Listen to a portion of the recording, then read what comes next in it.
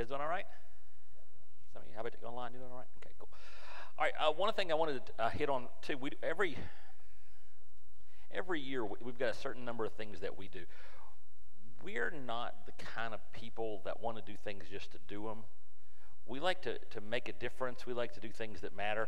We say that all the time. And one of the things we do every year is they changed the name of the group. It used to be the Rape Crisis Center, and now they called it the Phoenix Foundation for various reasons, legal and stuff like that. But a few years ago, somebody came up to us and said, there's a Rape Crisis Center in the county seat, and what happens is, if a woman is assaulted, when she goes to the police, they take her to the doctor, the hospital, and her clothing are then confiscated as evidence. And she frequently then leaves the hospital or the doctor, wherever she is, in a hospital gown, which just magnifies the trauma of what she's been through. And we were like, oh, how do we help this? And they said, well, really, sweats, if they give them sweats, they can wear sweats. And so the first year we said, okay, we'll get sweats. We collected so many for them that the next year we had to come up with something different to do for them because they've got lots of needs in this ministry. And so every year we set aside this month, the month of March, and we go through and we listen to them and ask them, okay, what do you need this year? Because just understand, this is how our church works. We're going to give you so much of what you ask for that you're not going to need it for a couple more years, so you got to tell us something different every year. So I don't even know what this year's need is because we've got it on, if you can go to this link, linktree.ee/crisis outreach, or if you go to the app, you can hit the events, and there's a place you can pull down a shopping list where you can go to the store and buy stuff and bring it here, and we'll take it to them. You can also, there's an Amazon shopping list, so you can just go in there and pick out some of those items and buy them. And if that's too much for you, there's a place to just give money. I mean, there's like 3 or 4 ways you can help. And by the end of the month, whatever it is they're wanting, we're going to give them 2 or 3 years' month of it because that's how we roll. Okay, so if you're new here, understand, when we do something, when we see a problem, we don't just slightly address it. We do our best to eliminate the problem so the people we're helping can move and deal with their other issues they have to work with. That make sense? So you're going to hear about this all month long, and by the end of the month, we'll have made a real difference again, because that's what we do, okay? Now, starting a brand new series today, and I want to start with just telling you about one of the most important sermons in the Bible, also one of, if not the longest sermon in the Bible. I'm not going to read it to you, but there's a guy named Stephen, and he's preaching, and they recorded it. It's a very long, it may be I think it's the longest single point sermon in the Bible. It's in Acts chapter 7. And Stephen does this whole long sermon before some religious leaders. And what I really want to start with is not as much the sermon as the response. Because it says at the end of the sermon, now when they had heard these things, the sermon he preached, they were enraged and they ground their teeth at him. They cried out with a loud voice, stopped their ears, and rushed together at him.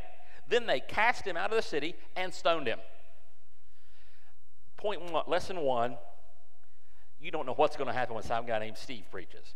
There's no way of knowing how it's going to work out. By the way, stoning is illegal in the United States and highly discouraged in this region, okay? But my question would be, or your question probably is, what did he say? I mean, I've had people ticked off at me after sermons. It's part of the business. I've never had anything like this, where they were so furious, they literally killed him for his sermon. Well, the biggest thing he said 2 primary things. And the one that was the most time-consuming, the one he spent the most time on, was he went through everything about Israel's history and pointed out the temple wasn't that important, that God could be worshipped anywhere. And he went through Israel's history, and he analyzed all the different times that God was worshipped or God spoke outside of the temple area. By the way, this is, like I said, one of the most important sermons ever preached. It gave the early church their theological background to go into all the world. Until they had this sermon, they were not ready to go into all the world. And I did it, Stuff Steve Says, I did a blog podcast video / audio of that teaching, that thing. It's at stuffstevesays.com. If you have well, that sounds intriguing. I'd like to study that sermon. I've got it on, that's where you can find that. It's on the front page, okay? So he says that. Doesn't matter where you are. Religion's not about location, which got him upset because they were very much about the temple. If you go through the whole Old Testament, a lot of it is about you need to worship the right way in the right place. But then he concluded it with saying this: name one prophet your ancestors didn't persecute. They even killed the ones who predicted the coming of the righteous one, the Messiah, whom you betrayed and murdered. In other words, religion's about Jesus. Faith should be about Jesus. And when he told him it didn't matter about the place, they didn't need their temple, and they needed to switch to thinking about Jesus, they snapped and executed him, killed him. Because perspective changes things. How you view things changes things. This is a few years old, but I love this picture. What do you see? It's not a super trick question. Camels. But what you think you see are camels are not camels. You think you're looking at camels, you're not. You're not. These are camels. These are shadows of the camels. Someone was flying over a herd of camels at just the right time of day where the sun was coming at this angle, and it made perfect shadows of the camels, and your perspective changes everything. Wait a second, that's a camel. That's the shadow of that camel.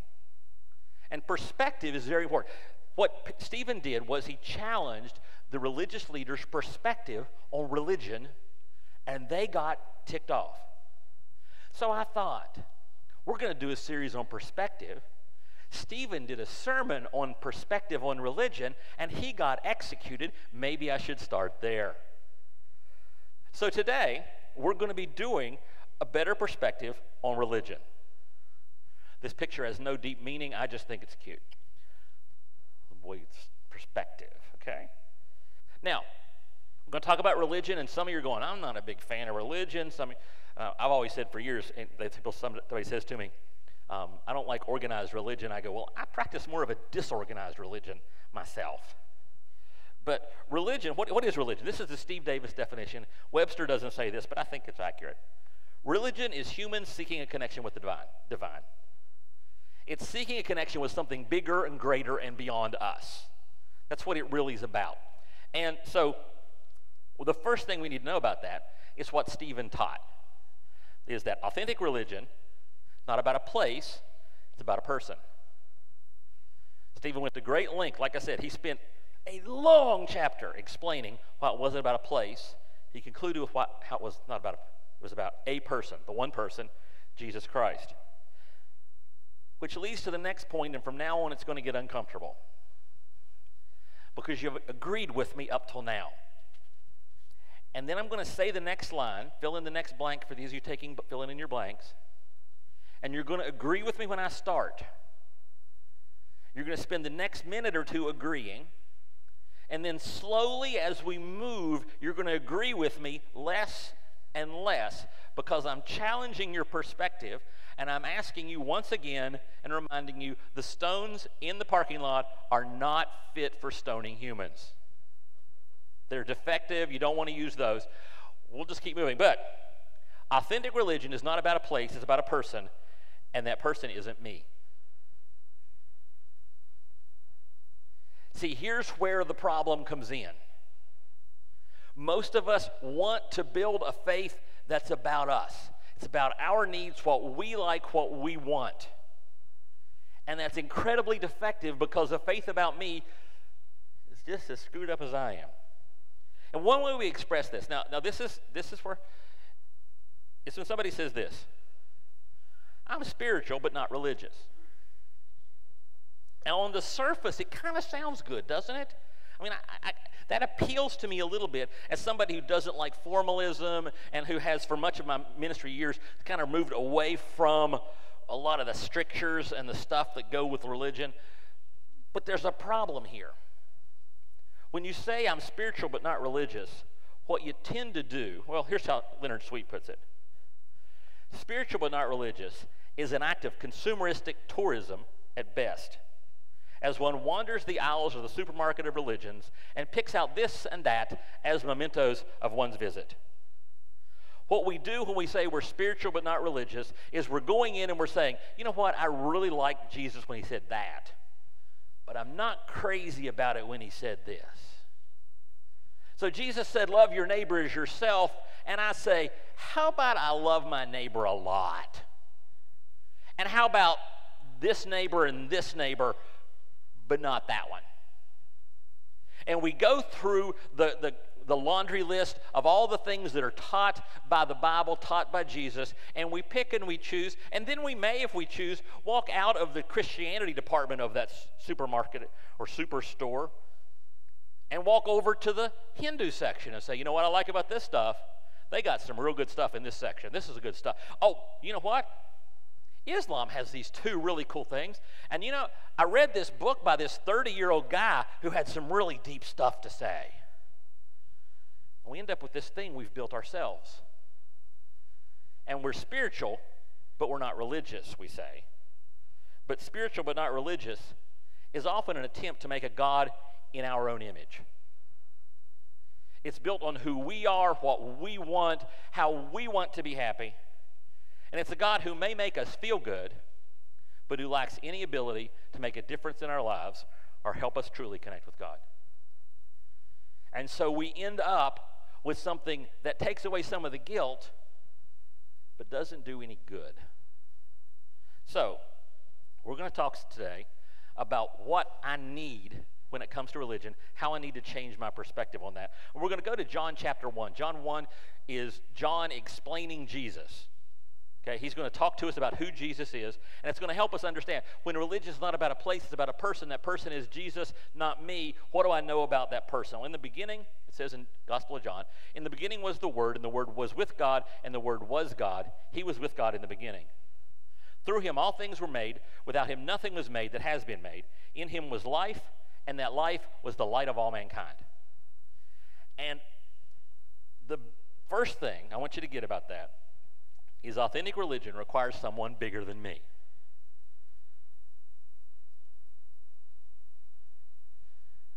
Because here's something we need to admit and acknowledge. We were created in the image of God. And I think I mentioned it last week. God created this universe as a sort of a temple, a place where he could be worshiped. And he placed us here to be the administrators, the organizers, and the chief worshipers of God. We're created to worship. It's in our DNA from the very beginning. Being made in the image of God means we desire to worship, and we're going to worship something. And what this is saying is we need somebody big enough for us to worship. See, I'm not big enough. I'm not worth worshiping. But the fact is, this is Ralph Waldo Emerson. A person will worship something. Have no doubt about that. Everybody worships something. An atheist chooses something to worship. He doesn't call it God, but he still worships something. Worship is that which dominates our imaginations and our thoughts, and what we choose to worship will determine our lives and our character. Therefore, it behooves us. He wrote a long time ago, he said behooves.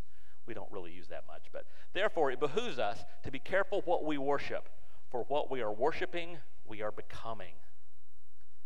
And here's the problem. When I worship me, when I put me at the center, I don't call it worshiping me, but when I put myself and my needs and my desires and my wants at the center, I worship myself, and I see this all the time. Instead of becoming a better person, I just become a more intense version of myself. I bring all the failings that I have and I distill them down into a more pure essence. But everything that I don't like about me follows me as I worship me and becomes more and more and more and more intense. And I see that all the time, and all of us have it because we want to be happy. So we choose the things we think will make us happy. We want to be this, and we choose. See, because not only do I need worship, authentic religion requires someone smarter than me. Because Okay, I'm not an idiot. I'm not going to claim to be an idiot. But I have done some dumb things in my life. Anybody got a list of stuff that you got anything in your life? If you're somebody who blushes, do you have things that you can just think about them and blush? You can be sitting by yourself at home watching TV and it comes up in your head. You remember how I did that? Oh, and you start turning red. Because, man, I have done some stupid stuff. Kids don't say stupid, but I'm allowed to because I got a microphone. Okay? And authentic religion requires someone smarter than me. It says continuing in John 1, he came to that which was his own, but his own did not receive him. Yet to all who did receive him, to those who believed in his name, he gave the right to become children of God, children born not of natural descent or of human descent at a husband's will, but born of God. See, we're not smart enough to get this right. We don't have enough experience. Let me give you a little story on it. Let's say you're just getting married. For some of you, that's looking to the future. For some, that's looking to the past. For some, that's looking to the past 2, 3, 4 times. But we're looking to the past. You're getting married. And on your wedding day, your grandmother comes over to you. And your grandmother, I'm going to make you up an imaginary grandmother, okay? Because I don't know if yours will fit this, but I'm going to make one up for you. This is your imaginary grandmother and your imaginary family. Your imaginary grandmother comes up to you, and she's been married to your grandfather for 60 years. They hold hands in the store. They make sly little jokes to each other to this day. They find ways to help each other any chance they get. They raised really great kids. And she has 60 years successful experience in marriage. And she walks over to you on your wedding day, says, hey, can I get 5 minutes? And she takes you off to the side and sets you down and says, I just want to tell you what I know about how to make a marriage successful. Are you going to go, get lost? Get out of here, Grandma. I don't need you. I just read a really good book by this 30-year-old single guy about how to make marriage work. I do not need your stuff. He has so many more followers on social media than you do. You don't even have a TikTok, Grandma. Why would I listen to you? Well, God's smarter than us by a lot. And God loves us more than our imaginary grandmothers do. Jesus said this. He said to the Jews who had believed him, Jesus said, if you hold my teaching, you are really my disciples, then you will know the truth, and the truth will set you free. See, I need someone bigger than me that I can worship, and I need someone smarter than me that I can obey. Now, we don't like that word. We think it's a terrible word, but here's the deal, folks. Not only is God smarter than we are, God's not screwed up like we are. The two truest things about you, the truest thing about you is that you are made in the image of God. You were created in the image of God to be like God, to seek a relationship with God, to worship God. You were created for that. But you're also a fallen creature. As a result of the fall of all humanity, you are a fallen creature. So you are a rebellious creature. And you do things, you'll even do things self-destructive just because you're rebellious. Anybody ever done that? You've done something you knew ahead of time it was a bad idea, but you did it anyway because I'm going to be my own person. I am doing things my way. That's a pretty good song and a terrible life goal. Because you do things your way, you're going to screw it up. Obedience is the path, not because God's mean, because God's smart and he loves you. Because here's a truth that we don't focus on enough. Jesus' teaching provides the best path to human flourishing. If you want fulfillment, if you want joy, if you want love, Jesus' teaching takes you there. You know where your teaching takes you? Yes, you do know. You've been there. when you're doing things your way and you're making sure it's going to go the way you want it to go, and you are just creating a house of garbage that's going to burn down. Some of you right now online and here in the room, are standing in the smoking rubble of the house you built for yourself. Using your own wisdom, your own intelligence, all your bestest stuff and your best self-help books, you're standing in the rubble and it's smoking and you're almost hopeless, feeling hopeless. But God's over here saying, no, this is the way. This is from Isaiah. This is the way. Walk in it. This is the way. This is the direction. This is how you get to the best. Because Jesus gives us the path to flourishing. And his standards aren't arbitrary. He didn't just make them up. A lot of people seem to have this idea that God's rules and regulations and principles are just something he just was like, should we say steal or not steal? You know, let's work through the list. We're going to say steal, or thou shalt steal, or thou shalt not steal. Anybody? Okay, and he goes with the angels. They're up there having the business meeting where they're determining the 10 Commandments, and they're going through and they're going, okay, all in favor of steal? 1, 2, 3, 5. Not steal. Oh, there's 27. Okay, thou shalt not. We have this idea that God just sort of arbitrarily came up with rules. No, not stealing is the best path to human flourishing. Because do you know anybody? You may not know anybody personally. You ever heard of anybody who got in trouble for stealing a lot? Yeah. It goes against our divine nature. It goes against the image of God in us. God's standards aren't arbitrary. They're the revelation of a being who knows us infinitely more than we do and who loves us. A whole lot better than Grandma. Loves us a whole lot more than Grandma.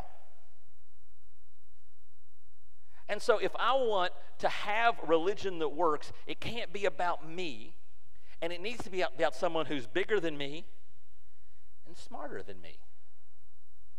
And then the last little piece.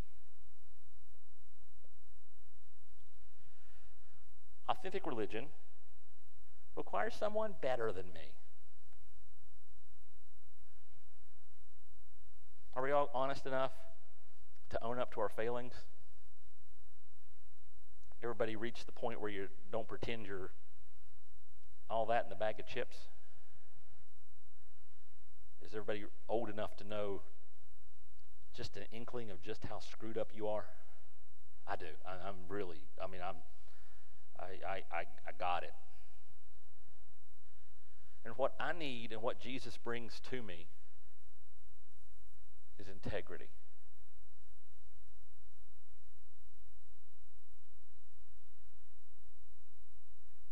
Let me give you a quick integrity. There's kind of like 3 of all of us. 3. There's this one. There's the public version. Anybody have a public version of you? This one smiles more.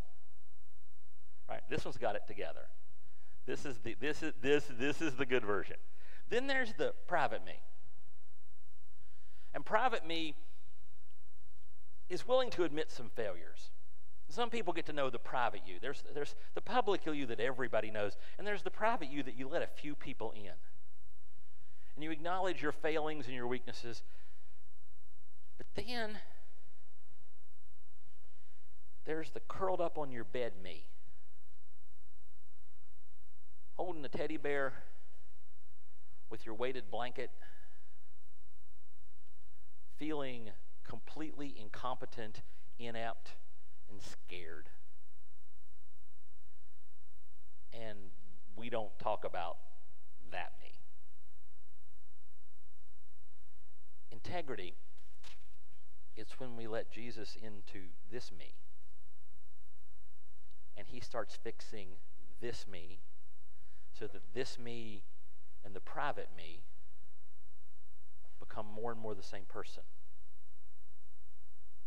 So that what fears I still have, I'm not hiding. And eventually, for some people, more and more the private me and the public me merge. And when the public me and the whole back of the room me completely are one person, that's integrity. Integrity is when what you say matches all three of you.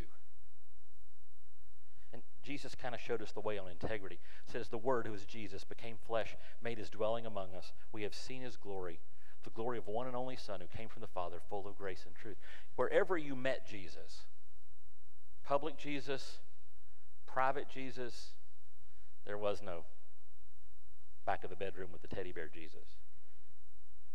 It was the same person. He may speak in a louder voice because of the different crowd. He may use different illustrations, but the stories are the same. The life is the same. The person is the same. James is talking about that, and he gives us a pretty good picture of integrity. In his letter, he said, do not merely listen to the word and so deceive yourselves. Do what it says. Anyone who listens to the word but doesn't do what it says is like someone who looks at his face in a mirror, and after looking at himself goes away and immediately forgets what he looks like. And that's the person who in the private acknowledges the weaknesses, acknowledges the failures, but forgets them when they're in public, forgets them when they're at work, forgets them when they're around regular people. That's the person who looks at himself in a mirror and forgets what they've seen. But whoever looks intently into the perfect law that gives freedom and continues in it, not forgetting what they have heard, but doing it, they'll be blessed in what they do. Oh my gosh, there's a word. That's a real word right there. So the person who, let's work it through here. The person who worships a God in Jesus who's bigger than they are and smarter than they are and better than they are will be, and here's your word for the day, blessed. What's that mean? Does that mean you just sneezed? Is that, English for gesundheit? No. Blessed comes from the Greek concept of happy. It really does. It means happy. It's someone who is content. Someone who feels good about themselves. Blessed. And he's saying that the person who has integrity, the person who is obedient to God, the person who is worshiping God for who he is because God is the only one worthy of worship, will be blessed. Will be happy. That's one perspective on religion, on faith. That I am worshiping a God who's bigger than I am and smarter than I am and better than I am. But do you know what a lot of people do? I'll give you an illustration to kind of flesh it out. Anybody seen the Sistine Chapel? Been to Rome? Seen that? I got to go a few years ago. Sistine Chapel. It's pretty amazing. Michelangelo painted it over a period of years, and it's a ceiling, and it's got the entire history of the Bible is in this painting. It's pretty spectacular. It's pretty amazing, and I wish I'd gotten the audio tour so they could have explained pieces of it while I was looking at it, because to me it was just amazing. I didn't get all the details because it was really, it's intense. I mean, I think it's bigger than this ceiling would be, and it's all about Michelangelo. And he's pretty good. Now, imagine somebody walks into the Sistine Chapel, and they look around for a few minutes, as long as they're allowed. There's always a crowd, and they get moved out of the crowd. And then they say, you know what?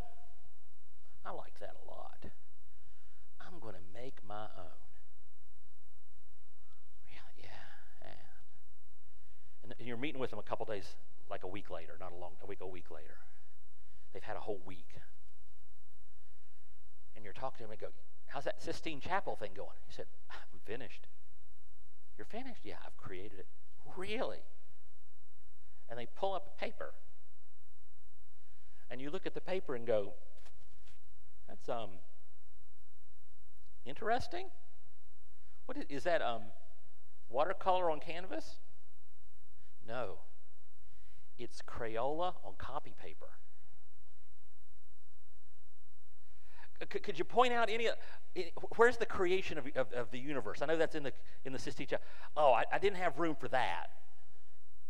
But I got this piece over here, and you're looking at it going, yeah, I think you missed a thing or two.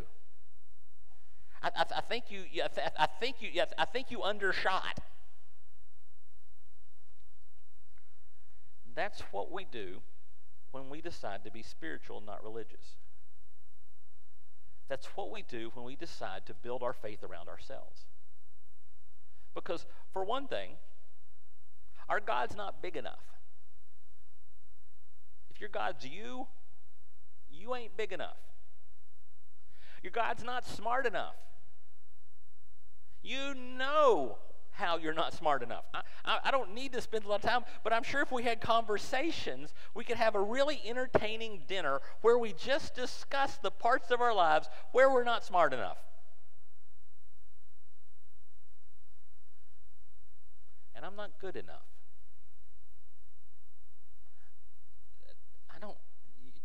If you think you should model your life on me, you need to work on that. It's not a good idea. I mean, if you want to follow me as I stumblingly follow Christ, okay, that can work for both of us, but recognize I'm stumbling just as much as you are. I may have been at it longer, but I'm not doing it significantly better. But I'm pursuing someone who is bigger and better and smarter. And this is kind of important with the Sistine Chapel thing, I'm not following alone. The whole spiritual, not religious thing, what it does is it takes 2,000 years of church history and it wads it up and then throws it away. Because I have to do it on myself. I have to use my crayons. I can't borrow from any of the great thinkers throughout the history of the church. I don't need to know about them. And I'm not saying you should go home and get Augustine's City of God and read it, but you should be aware that we've been working on this for 2,000 years. I didn't wake up on Tuesday and create Christianity. Okay? Christianity is a religion, a faith that's been built by very intelligent people studying the most intelligent person who ever lived. And they figured a couple things out. And when we sit down and say, I'm going to do it myself, you're wadding that up and you're holding up your Crayola on copy paper, Sistine Chapel, and saying, I want to follow this. And pardon me if I say, what you're following is crap. It's worthless. It doesn't have the weight to support you, let alone anybody else. So can I challenge all of us to fix our perspective a little bit? Quit basing your faith on you. Because you remember the camels? We thought we were looking at a camel. What were we looking at? A shadow. And if your faith is based on you, it's just a shadow. If your faith is built on anything other than the Son of God who spoke creation into existence, who came to earth as a baby in Bethlehem, lived a perfect life, and died on a cross for your sins, and then rose from the dead and ascended into heaven to be seated at the right hand of God the Father, if you're worshiping, serving, aspiring to be anything less than that, failure's where you're headed. Because you're worshiping Crayola on copy paper. So let me challenge you to get yourself out of the middle of your faith. To worship a God who's so big you can't comprehend him. To obey a God who sometimes gives you commands that you don't always understand. But you figure he's smarter than you are. To aspire to be like a Jesus whose life was so good that when he went to the cross, he didn't have to die for any of his own sins because he didn't have to. He was free to die for yours and mine. That's our perspective change. Can I pray for us? Father, I thank you. I thank you that, Lord, you and your Son are so much bigger than me. I thank you that I don't even compare.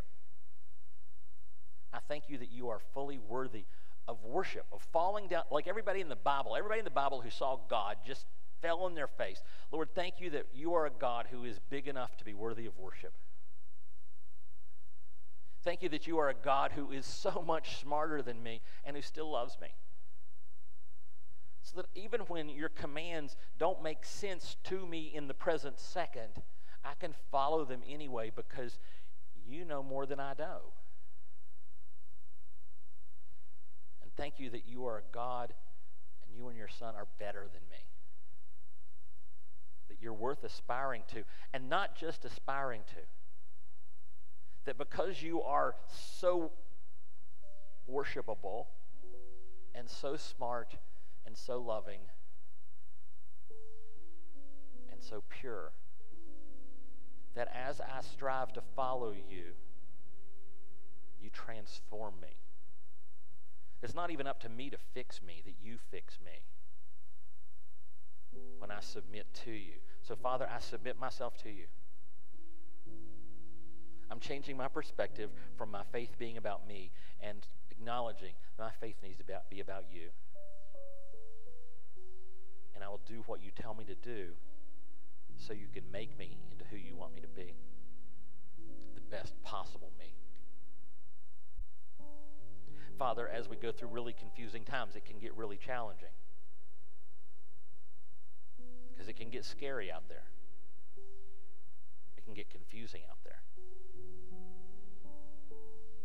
There's a lot going on that doesn't make sense. But you're bigger than all of it. And you're smarter than all of it. And you're better than all of it. And Father, we've got church family who are in really confusing, maybe even dangerous places because of all the confusion that's out there. We pray keep them safe and remind them how big you are and how much you love them. And Father, I pray you would transform us into the people you want us to be as we live with the awareness that you are bigger than me and smarter than me and better than me. And it's in Jesus' name I pray.